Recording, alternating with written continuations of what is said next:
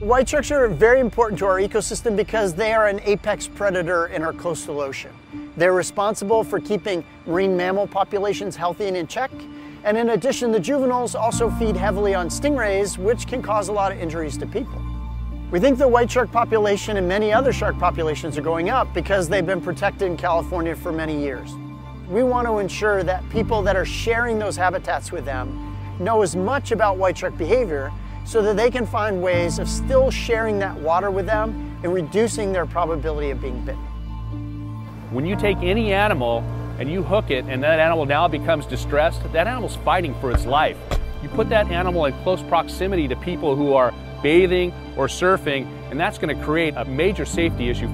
We want everybody to enjoy the ocean, be it fishing, be it surfing, but we want to make sure they do it in a safe manner. Over the last several years, we have seen shark populations increase. Baby white sharks tend to use California beaches as nursery habitat. They don't know what a predator is, and by being in shallow water, that's the safest place for them to be. Number two, they have to find food on their own, and they have to learn to capture that. They like to eat stingrays, and our beaches have lots of stingrays along them. And number three, they prefer warm water, and the water's warmer typically along our beaches than it is further offshore.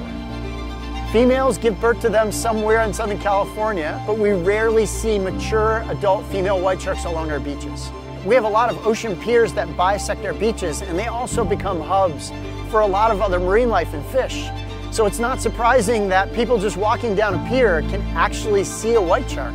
However, what that does is it brings these white sharks in close proximity to surfers, swimmers, and fishers, where they can interact with them in ways that can put sharks at risk and potentially people at risk. The pier is a hot spot for catching good fish. It's going to attract fishermen just like the nice waves here attract the surfers. So we're very concerned about people fishing here, hooking a juvenile white shark, which ordinarily is a safe animal to be around.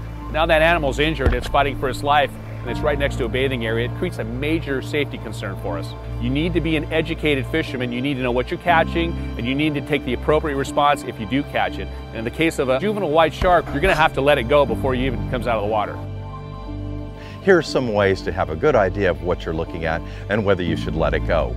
First of all, if it's so large that you can't get it ashore or up to the pier, that's probably something you don't want to deal with.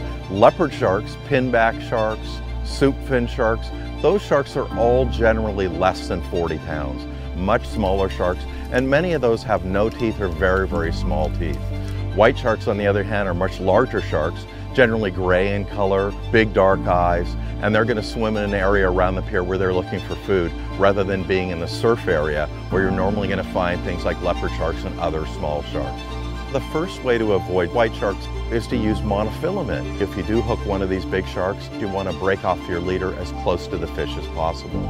Inside the fish, you'll leave the hook, which is perfectly fine, so they'll rust right out in a week or two.